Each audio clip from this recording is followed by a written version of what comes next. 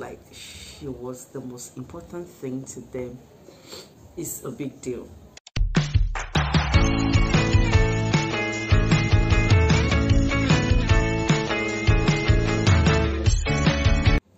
Wonderful people, welcome back to my channel. This is Royaltehillah TV Reacts. Yep, it's a baby girl Esther, and on this channel I react to beautiful song, beautiful music, and mind-blowing performances. If you are coming across this channel for the first time, do not forget to smash that subscribe button, like, and turn on your notification bell so you'll be the first person to be notified whenever I drop any beautiful video on this channel.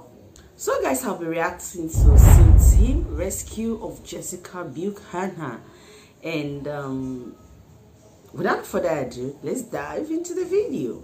We begin with the rescue of Jessica Buchanan. It is the story of a secret mission by SEAL Team 6 that few people had heard about until we first reported the story last year. On a January night in 2012, members of SEAL Team 6 jumped from a plane into the skies of Somalia. Jessica Buchanan was being held hostage, and the SEALs were descending just in time. Buchanan was a humanitarian aid worker who had come to help children in one of the most dangerous places on earth. Hers was an ordeal that ended in a flash of violence, but had begun 93 days earlier when her car was stopped by bandits in a place she calls hell. We stopped very abruptly, like so abruptly that I felt like everybody just fall forward. And then I start hearing all of this pounding on the windows and the windshield and all this shouting in Somali. And there's a man standing there screaming, and he has an AK-47 and he's shouting and he's pointing it at us. And then he climbs into the car next to me and he points an AK in my face. And they're hyped up like they're on speed. And all of a sudden we just take off. The driver just takes off and we just start slamming all over the place down these camel tracks.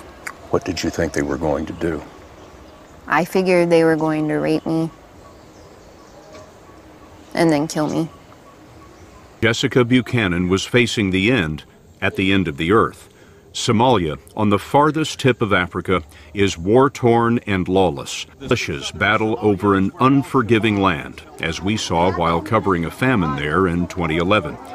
It was the same year that Buchanan was with a Danish charity teaching children how to avoid landmines.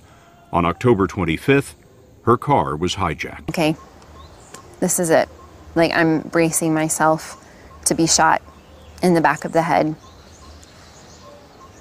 And I think that there's mercy in the fact that maybe they're not going to rape me first, but that it's just going to be quick. And I'm waiting, and I'm waiting.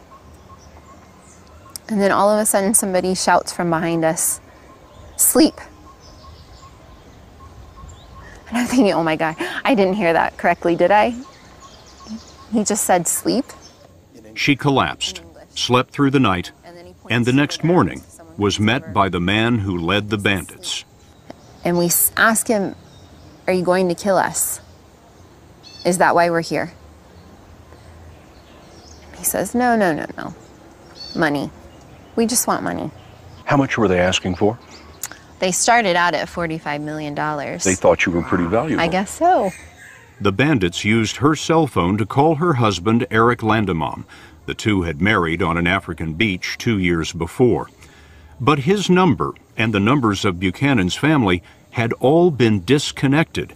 It was part of the charity's emergency plan.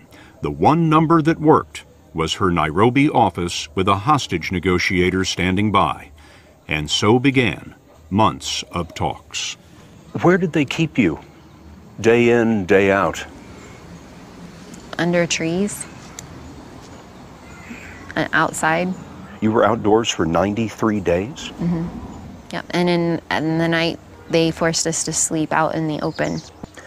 You and Paul came up with nicknames for a lot of the people who were keeping you. That's one of the ways you kept yourself occupied. We did. The 10-year-old boy? Crack baby. Because he was cracked out all the time. He was chewing cot and he had 2 black holes for eyes. There was nothing inside. This is one of the camps where she was held. The bandits hit her, pointed their guns at her, and put a knife to her throat. But it was exposure that took a toll. She lost 25 pounds. After 3 weeks, the bandits made a video to prove that she was alive. Have you seen the video? I have. Paul and myself, Jessica, we are safe and we are alive. I can tell I'm starting to lose hope at that point. But hope would have to last for 2 more months. As the many weeks went by, did you think the American government's watching me, they know where I am, and somebody's going to get me out of here? No. Why? Because I'm just an aid worker. You didn't imagine that the President of the United States knew your name? Never. Never in a million years. After 3 months in the desert, Buchanan had a serious urinary tract infection. And in a final call to the hostage negotiator, she said this. I'd become so ill that I couldn't stand up. I couldn't walk. So I was in so much pain. And I said, I think I have a kidney infection. And I started to cry and I said, I'm afraid I'm going to die out here. When that call was received here in Nairobi, it set off a chain of events that led all the way to the Oval Office. The FBI and the military consulted doctors who said that if Jessica had a kidney infection, she might have just 2 weeks to live. That was transmitted to the president, who was also informed that in just a few days, there would be a new moon. Perfect darkness for a SEAL team rescue. Jessica Buchanan had chosen a star in the Somali sky to represent her mother, who had passed away a year before. She spoke to it every night, and with no moon, it was especially bright on January 25th. What did you say that night? Please tell God that I need some help. We need to get out of here.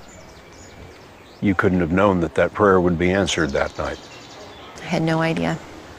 She was on a mat trying to sleep when she heard a faint scratching noise. One of the bandits she nicknamed Helper heard it too. And I see this look of just sheer terror on Helper's face. And then all of a sudden, it's just this eruption of gunfire. And I think, okay, well, this is it. This really is truly the end. And I cover up with my blanket again, and I just start saying, oh God, oh God, oh God. And I just remember thinking, or maybe I'm saying out loud, like, I cannot survive this. She thought she was being taken by a rival group, maybe Al-Shabaab, Islamic extremists who would surely kill her. And then all of a sudden, I feel all these hands on me, roughly grabbing at me.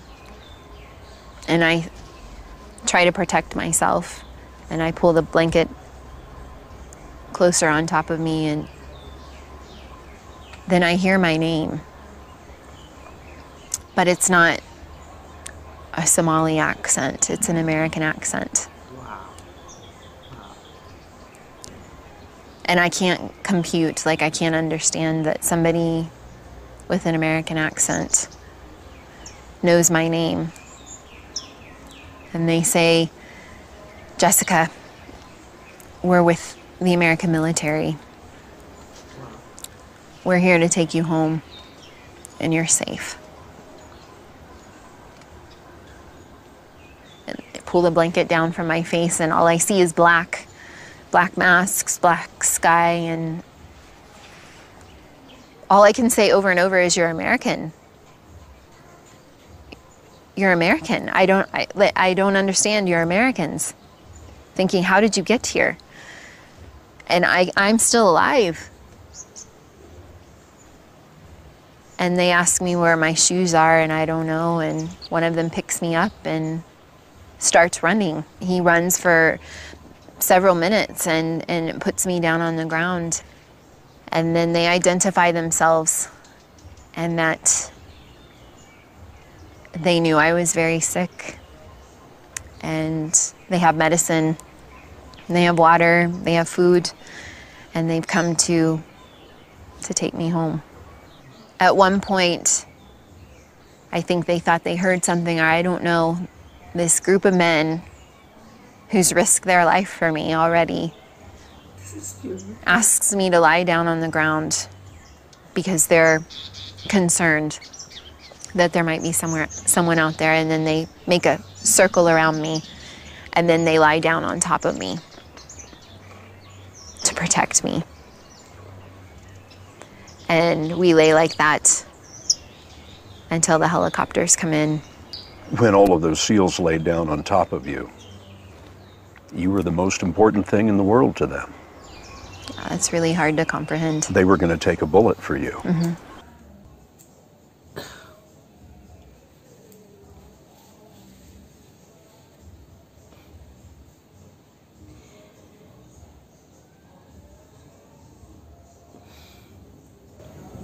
Hearing that, like, she was the most important thing to them is a big deal. How can this is blessing to humanity for some people to hear that someone is being kidnapped in Somalia and they came for her rescue. God bless all the armies and soldiers that came to rescue her. This is so touching, and this is just so amazing, seriously. And they're so kind, and they're so gentle, and they are trying to assist me to get to the helicopter. But I think I've been out here for months. I can run to this helicopter myself, and so I just break away and I just take off running through the scrub, through the bush, and I throw myself onto that helicopter and push myself up against the wall. And I don't start breathing until we actually lift up off the ground. And they hand me an American flag that's folded. What did you think of that? I just started to cry. At that point in time, I have never in my life been so proud and so very happy to be an American. The SEALs left on other helicopters. She didn't see their faces, didn't hear their names. They appeared, and they were gone. The only thing left in the camp were 9 dead bandits. This is a very deep one, and I'm so excited actually, even though I got emotional, but I'm so excited that she was being rescued. And there's an importance that truly they are guides and they are people that still loves you, and they are American army that went to rescue her. This is so amazing. I'll be giving these Americans a trumpet accolade. Beautiful. I hope you enjoyed this video from the beginning to the end. This is super amazing. This is super excited. And if you like to request for any video, you can drop that at the comment section. You can also sponsor a video. Do not forget to give every video on this channel, including this, a massive thumbs up. Drop a beautiful comment at the comment section. Do not forget to join my membership and my Patreon, guys. You guys can support me also by subscribing to my 2 channels. I have the vlog channel and the musical channel. The links are at the description box. I hope you enjoy every bit from this channel. Till I see you in my other video. Signing out. Ciao.